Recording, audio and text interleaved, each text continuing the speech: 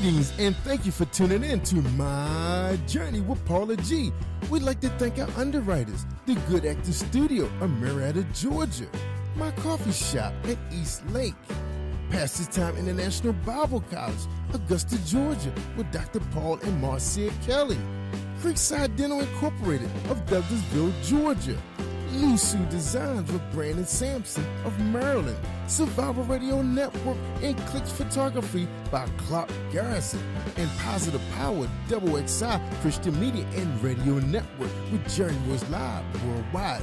We hope you enjoyed this presentation and tune in again. Embrace the journey with Paula G.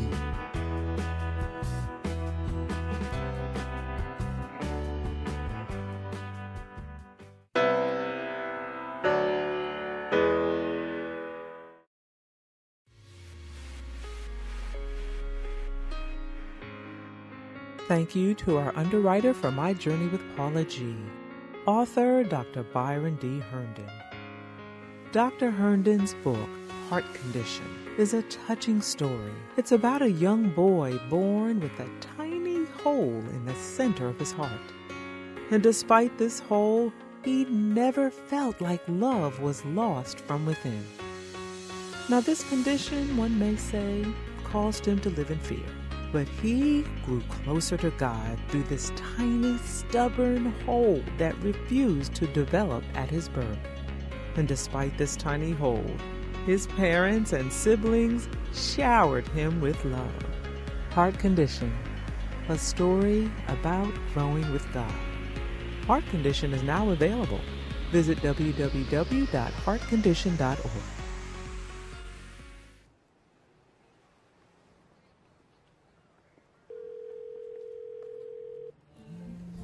Dale, what's up, baby? Yo, good brother. It's your boy, man. Titus Showers, man.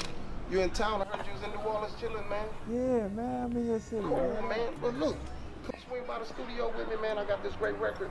I want you to feature on with me, man. Meet me up 2:30, 2 o'clock or so. You know, we'll chop it up. I'll see you there. Send me the address. I'm going to shoot you the address through the text. All right, I'll be in a little bit. All right, cool. Cool, man. Yeah. It's gonna be alright. I know it's gonna be alright. Listen if you will. Yeah. It's working for my good. Hey. Even though I ain't it's gonna be alright. Say it again. It's working for my gotta do what I could. Even though I ain't.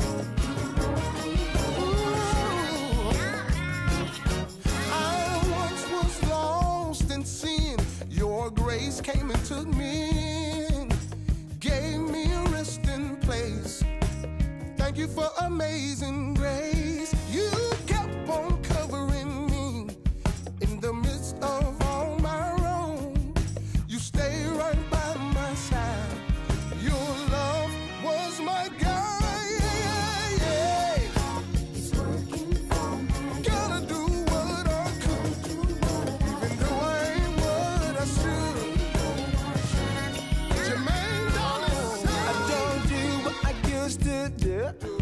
Ever since he made my life brand new, he changed all my wrongs and gave me a brand new song. That's why I depend on you, 'cause I know you can see me through. You never left me lonely. I know, I know, I know. Hey, I gotta do what I could, even though I ain't what I should. There's no secret what God can do. What He's done for me, He'll do it for you. No matter what I have done, it's gonna be alright. Welcome to My Journey with Paula G, where we juggle this journey called life while walking in the gifts and talents that God has given us.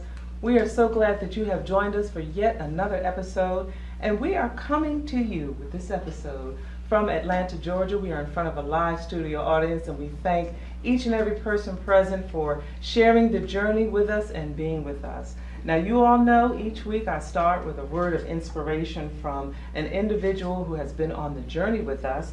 And we have a word of wisdom from Zamira Jones. And she is actually a young lady who admires a woman that we speak of often here on My Journey, and that is Mother Hines. Zamira Jones says from John 8:32, "You shall know the truth, and the truth shall set you free." That truth is a freedom setter. It will indeed set you free. Well, today I'm excited to have this young lady with me. She is an author. She's a podcaster. She is the owner of TC Praise, and she deals with insurance during the day. That's her day job. But she's here with us to share her journey. She is Tamala Coleman, and thank you so much for joining us. Thank you so much for having me. It's a pleasure to be here. And you look absolutely wonderful today. Thank you. Absolutely wonderful. So share with us a bit of your journey and describe your relationship with God. Wow. I guess you could say I'm an overcomer, and I started with humble beginnings. Yes. We all have a story. Yes. God has a plan for all of us, Yes. and He has a purpose for all of us. Yes. So I would say overcoming bullying, Mm-hmm. overcoming believing in myself and finding myself as beautiful, and just knowing who I am in Christ. Yes. I was born in Germany. My father was in the military. Yes, ma'am. And of course, I was born with a cleft lip. Some kids are born with cleft lips. Some are born with cleft palates. And fortunately, being blessed, I only had one surgery, but it was on the Army base. Yes. And my mother gave birth to me, and they got the news from the doctor that they needed to send me to another hospital. It was like 14 hours away from where they were. Then they had to leave me. You know, you have the firstborn child. I'm the firstborn. They're firstborn, and having to take me to a place that they don't know where they're leaving me. It's snowing, and this time I'm newborn. I don't have foreign country, and first of all, my mother had never been there, and so it was pretty much scary for her to have her firstborn child. And anyway, my father came out of the military, and we moved back to Atlanta, where I grew up and went to school. So my journey began there, and that's when I started to kind of like not love myself. I did not think feel I was beautiful. I was bullied in school from elementary to high school, and you can imagine the things that I went through. There's actually one incident that I actually can recall that sticks to my mind. I was in elementary and going to the bus stop, and a couple of girls, I was always picked on, and you know, I had long hair, and you know, the boys liked me, but the girls didn't like me. So it's a couple of girls just came up behind me and they just pushed me, and I slid forward on concrete on my left face and my eye. And my parents had to come to the school and pick me up and all this. And so I went home that night, and I remember asking my mom. She was just trying to get my, you know, put the oil and anointment on my eye and everything. And I asked her, I said, "Mom, what's wrong with me?" She says, "Nothing's wrong with you." And so that has always stuck with me. So you thought with everything, the way everyone was treating you, you thought there's got to be something's wrong with me. So basically, fast forward, I went to high school, and the same thing. It was just always something. I was always fighting. I was always having to fight. You know, I felt like Color Purple. You know, it's like always having to fight. And so anyway, I would be in, you know, I would get suspended because I would fight back. But then, you know, they would always allow me back in school. My parents were like, no, you know, she didn't start this fight. So anyway, fast forward, I graduated high school.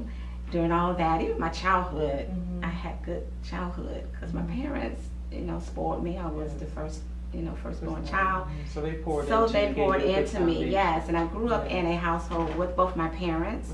Now, married over 50 years. And so I saw marriage, you know, the good life of the marriage and growing up in that. But then I got married for my first time, and I actually ended up in a marriage that was not good for me. I was in my 20s, and it was my high school sweetheart, so I was kind of like, okay, you know, because he was familiar. You know, And so, just fast forward, he ended up being an alcoholic. So I had to deal with that, dealing with alcoholic, he wasn't able to keep down a job. He was always ill or sick or something, and I was having to carry on and do everything. I mean, I had to be the wife and the husband. I was the mother and the father. And so basically. So let me ask you this, looking back, can you see now maybe some things that maybe didn't? I do. What are some of the things that you? There were a lot of warning signs even before I got married. I remember, sometimes when he would, drink, but it wasn't like where I knew he was a heavy drinker. It was like sociably. And so I think it kind of led to that over time. And then I didn't drink. And I was raised in the church, and I had a religion with God, but I didn't have that relationship. Yeah, that's huge. So God had to kind of take me to 360, because even when I told my parents we were going to get married, it was a big argument. I mean, it was just a big uproar. My mom, I remember sitting at the first pew at my wedding, and she cried like she was at a funeral. And I looked at her, and I could have bailed out then, but I kept going. I married him anyway. And so I think that happens a lot. Yes. I think that happens. Yes. People get to the altar, the wedding day, and sometimes even both parties know. Yes. This is not a good idea, but you spent the money, you got the church, the reception, grandma, grandpa, Uncle Jojo, everybody's coming. Yes. And it's like, we're just gonna do it anyway. And that's what happened. And that's what happened. And I felt it was always an inkling in me. The Lord was kind of like, this small voice telling you, you don't need to do this. It's not time. You need to wait. But then I actually went through it, and I had to suffer. I suffered so much that I was depressed. My hair started falling out. I started losing a lot of weight. And then here comes the children. So I had a son, and then I had a daughter. And so that brought them into that. So I remember sitting in a corner one day at home, and I remember praying out to the Lord and just pouring out myself to Him and saying, Lord, if you get me out of this, I will do whatever you want me to do. And I tell you, people say that God is an on-time God. He is an on-time God. Because He actually showed out for me within like 3 days. And He opened up an opportunity for me to get out of that marriage. And with that, I took that. I took the opportunity. But it was not in my mind to get married and get divorced. That was not the intentions, because I've seen my parents married. I've had family relatives married for years, decades. And, I went through something because of my own choices. So God made a way for me to get out of that situation. And I remember when it happened, He said, this is it. So you need to take it. Take this lead. Take it. We're going to take a break, and when we come back on the flip side of the break, I want you to talk to us a little bit about TC Praise and how that has come about, and how your life has shifted today, and where Tamala is today, from the journey that she has come from, where she is today, and what it is that you feel God has placed inside of you to share with others on this journey. And as I've mentioned to you all, we all have a journey on this life, and we all have something that God has placed inside of each and every one of us. And we have to have the boldness to allow that gift, allow that talent, allow that skill to come out so that we can share it with others and do what it is that God has called us to do.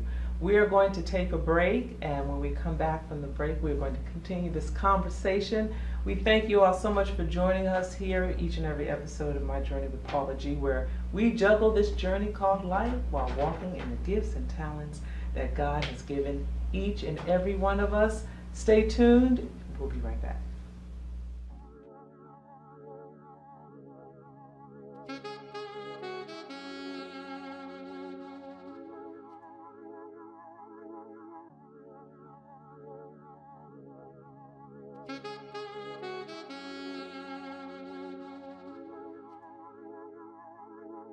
When I was 10, I got down on my knees to pray. Lord, if you have a girl, then send her on my way. All I wanna do with my life is love my wife. All I wanna do with my wife is treat her like Christ. Searching for living waters, marriage is not an option. Learning it from my father, spirited of adoption. Mixing it all together, oxygen of concoctions. That's why loving you right's the only option, yeah. I just gotta give him praise. I just gotta give him praise. I just gotta give him praise. I just gotta give God praise. I'm giving them all fight. I'm leaving them on flight. I'm building these characteristics up all night. I'm playing my cards right, conducting myself like. Been waiting my whole life for the girl I haven't met yet. Feels like I've been waiting so long for you. So long. I long for you. Don't hold back. No coexistence.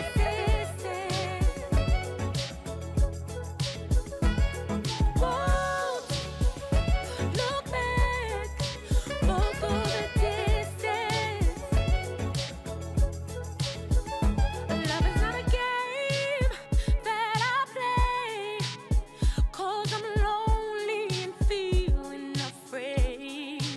Oh no, all I wanna do in my life is love that one, the one that's sent from above.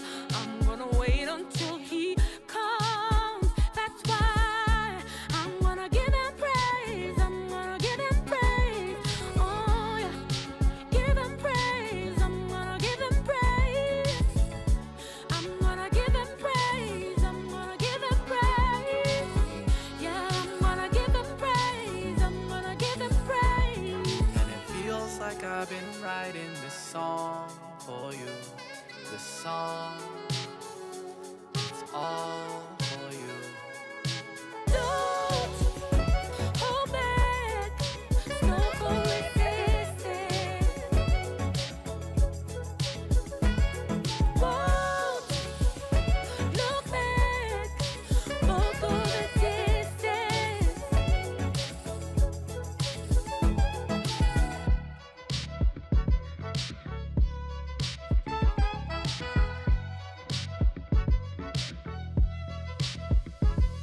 Always living alive, never living a lie. Got my lyrics in the spirit, in the pivotal mind. Want a woman, God'll send her in his infinite time. Got a woman, gotta treat her like a one of a kind. Love, gon' ride with us. Right. Lifelong, come ride with us. Say love, gon' ride with us. Right. Lifelong, ride with us. Right. Love, come on, ride with us. Lifelong, come ride with us. Say love, gon' ride with us. Lifelong, ride with us. Don't hold back. No coexistence. Yeah. Yeah. Da-da-da-da-da. Won't look back. Won't go the distance. Welcome back to My Journey with Paula G, where we juggle this journey called life while walking in the gifts and talents that God has given each and every one of us. We are here with my guest, Miss Tamala Coleman, and she was sharing before the break a bit about her journey and her upbringing. You know, we've heard these scenarios before, we've heard these stories before, but just how much of an impact your childhood is, your foundation, the words that are spoken into you as a young child, and how those things manifest into our lives, and how, during the course of our lives, how things just happen. We have these circumstances and we have these situations that occur that we have to deal with in life. So Tamala was sharing that with us before the break, but now she's with us, and she is on her journey. As we mentioned before, you're a podcaster. Tell us a bit about your podcast. Wow, that's a story. We all have a story. Yeah. So about maybe 3 years ago, I'm always trying to reinvent myself. Yeah. So I was just sitting in bed one night and I was telling my husband, I think I want to, do a radio show or something, just out of the blue. It's like, I want to do that, because the intention was to reach the masses. And I had no idea exactly how it was going to be formatted or anything like that. But I actually wrote the name of it. God gave me the name of it. And it was called Spiritually Speaking with Tamala Coleman. So I always kept a journal or something near the bed, and I would just write in it. So I just wrote the name of it in the journal and just shut it, put it up, then look at it for 2 years later. Wow. 2 years later, I look at that book, I said, wow, spiritually speaking, but it wasn't in my time, it was God's timing. So he said, then this is it. So I actually was in touch with a young lady that actually was in a magazine that I was also in for Writers Life magazine, and she contacted, I don't know, it's just like, it was just divine purpose for us to meet. And so she told me about the radio show, and so I decided to give them a call. And they're like, okay, well, do you have a format? What is the name of it? You know, do you want to do a tester or whatever before you go, you know, live? It's a recorded podcast, and it airs every Thursday.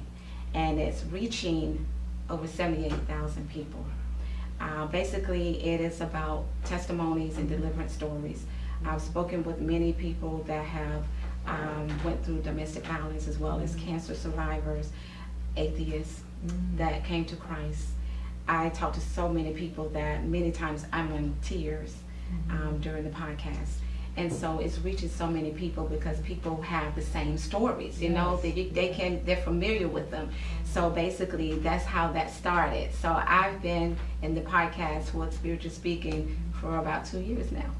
I think it's so, you know, it's so encouraging because we hear a lot of these stories over and over, you know, domestic violence survivors, cancer survivors, young men and young women who had difficult childhoods and how they struggled and maybe didn't make such wise choices, but somewhere in the process God touched them one way or another, whether it was through the voice of someone else, whether it was through a circumstance. God, if you get me out of this circumstance, I promise. You know, one way or another, their life is touched. He gets their attention, and then they're able to turn their life around and then begin the journey of using that experience, you know, on a platform to, you know, to help others, you know, as you have done. And that is what it is. And I ask God, you know, even though, you know, we don't know his plan, we know he has a plan, but we know that the plans are not to harm us, but to give us a hope in the future. And because of that, we have to realize that if you have faith and you believe and you trust God, then whatever you have and God has given you and created you to be and the purpose he has for you, nothing is beyond, because God is a big God. You know, he can do exceedingly abundantly above anything we can ask or think. So because of that, I say, God, whatever you want me to do, I'll do it. And when I talk to these different people, this is nationwide, and when I speak to them, it's like, wow. And I think I have a story. You listen to somebody else's story. Isn't that something? How you talk to others, and in the midst of talking to them, like you said, you know, you feel that you have a story, and indeed you do. But then you hear some others, and it's like, my God, how are you standing in front of me? You know, how are you able to even speak? You know, so it you know, it really again speaks to what you were saying about, you know, God will do in and through us exceedingly and abundantly, but it does take the work. It takes the work. It's not an easy journey sometimes of getting, you know, through that point. So tell us a bit about TC Praise. Wow, that's another story. TC Praise began actually, I went to an actual stage play that my sister was in. She's an actress. And I was sitting there with my husband and my brother-in-law, and I was sitting at my first stage play, and I'm sitting there like just amazed at the cast and, you know, just everything. And I sat there and I was like talking to myself, and that's one thing I always do, I speak affirmations, and whatever I say that come out of my mouth, it just comes, manifestation comes. So it's like, I can do this. Okay, Lord and behold, the next week I started on a title for it, which was Lord Change My Heart. And I was finished writing a script for my first stage play in 30 days. And so I contacted another young lady who had another production, and she actually, I actually co-directed, and wrote it, and I actually wrote it under her production. And then after that production was a success, I decided I can do this. I'm going to start my own production. So I named it TC. That's right. And I started. I named it TC Praise Productions LLC. And my next play was under my production. And I do faith-based types of stage plays with a message, forgiveness, just letting people know how good God is. And when they leave there, you know, we have prayer before and we have prayer afterwards, and they leave there changed. I actually, the last one I did was He Who Finds a Wife Finds a Good Thing. And I found out later that someone in the audience, because they have been shacking up, they end up getting married. It convicted them. So they end up getting married. And so, and I was, you know, it was nothing of me. That was God. It was nothing of me. But God gets all the glory. He gets all the glory. So anything that I do is for Him. Do you have any future projects or ideas that you're visualizing on the horizon that you are beginning to work on and you'd like to see unfold? Yes, I'm actually working on a one now called Churchy Folks. It's funny, hilarious, but it also tells a story about how we go to church as religion, but not with a relationship with God. And so there are different pieces in there that actually just bring out different characters of people that overlook those that need to be saved, overlook those that don't have. And so, you know, we have to look out for those that come into our churches. You know, just watch and, you know, just have compassion for them and love on them when they come into the house of the Lord, because we are supposed to be that light. So basically, Churchy Folks and collaboration books that I do, as well as my own collaboration books. And share with the audience how they can stay connected, your website, social media. Yes, ma'am. You can reach me on all the social media, most of them. Anyway, Facebook, Tamala Coleman. Instagram, I am Tamala Coleman. Twitter, Tamala Coleman. And also Tamala Coleman Books at yolasite.com. So your website and your social media. Yes. Share with us your website and your social media. Yes, social media is Facebook, Tamala Coleman. And website? And website, Tamala Coleman Books at yolasite. All right, and you heard it right here. Tamala Coleman has been with us today, and we thank her so much for joining us on the journey, and we thank you for joining us on the journey as well. And as I always share with you all and encourage you all, remember that the greatest conversation you will ever have is the one that takes place in between your ears. What are you speaking to yourself? What is your I am? Is God a part of that conversation? And are you listening to His still small voice? Until next time, embrace the journey. Greetings and thank you for tuning in to My Journey with Paula G. We'd like to thank our underwriters, the Good Actor Studio of Marietta, Georgia, my coffee shop at East Lake, Pastor's Time International Bible College, Augusta, Georgia, with Dr. Paul and Marcia Kelly, Creekside Dental Incorporated of Douglasville, Georgia, Lusu Designs with Brandon Sampson of Maryland, Survival Radio Network and Clicks Photography by Clark Garrison, and Positive Power XXI Christian Media and Radio Network with Journey Was Live worldwide. We hope you enjoyed this presentation and tune in again. Embrace the journey.